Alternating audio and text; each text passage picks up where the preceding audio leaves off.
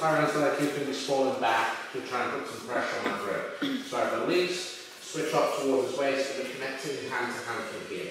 Now once I'm in this position, we have a few different things we can start to do. The main thing here is that my knee is in front of Tyrant.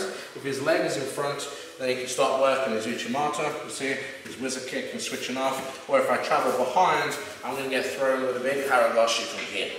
And that's super easy to do without much training, and it's really embarrassing if you get thrown on your head. So, once I'm here, first, keep your knee in front. All we're going to look at from this point is just our knee tap. So I'm going to be leaning into Tyrant here, putting weight onto this back leg. I'm holding his knee in place, and my left hand is just going to drive up nice and high. So again, not going down to the floor, I'm going to be pointing up, so I'm trying to touch his head, you see? So I switch, I'm leaning in, we move from here, I knee tap, and I'm running in front of Tyrant. So I catch, push, and then I'm stepping through, you see? As we continue to travel into essentially a scarf hold position, I'm going to sit through sort of Kesa time. We have our inside tie, we move into Tyrant, I release the hands, pick the single, sprawls. I've got my knees in front, tap, run, drive straight down.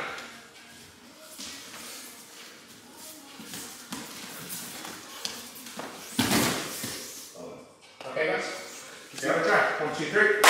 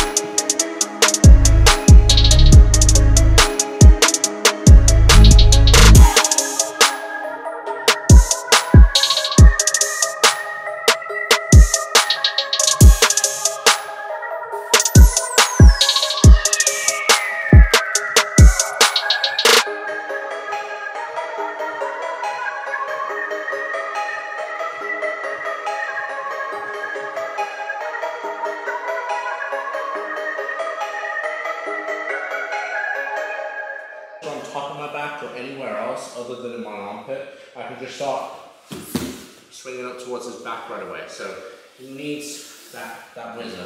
That's important here, okay? Now, when he's falling on me from this point, I don't want to stay connected to my hands and just getting elongated. I'm going to switch my grips, post up on this hand, and start picking myself up to be a little bit taller. My left hand is going to switch, and I'm grabbing onto his shin for me to peel his leg outwards, so he can't put as much weight onto me through his kick. You see, if he has a direct fall and his leg's going on a straight line, I'll come back, turn your hips. Yeah. You see, this is very difficult for me to continue driving on. So I try to bring my knee back underneath, I peel his leg outwards, so now his hip is pointing in this direction, and now I can start stepping behind his leg. So I circle, I get my knee behind his heel.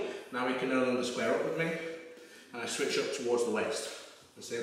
Now I'm going to lean into Tyrone. You see? This is your standard dogfight position that we get into in the half guard.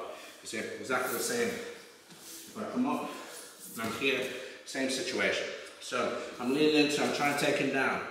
So we limp arm free. Go again. One of the nicest counters to a strong underhook, a strong wizard, is I'm locking onto his waist. Again, we have to create action and reaction. I just want to do this. You see, because if he wants to hold on to me, you see, I've got to lean in. See, like I'm trying to get to that second leg, and then I put my weight into the hand, throw it forward, and back onto his waist. See, my heel's ready behind his, so I'm ready to start bringing my knee inside, locking into a seatbelt, and placing the hooks, and getting right onto his back.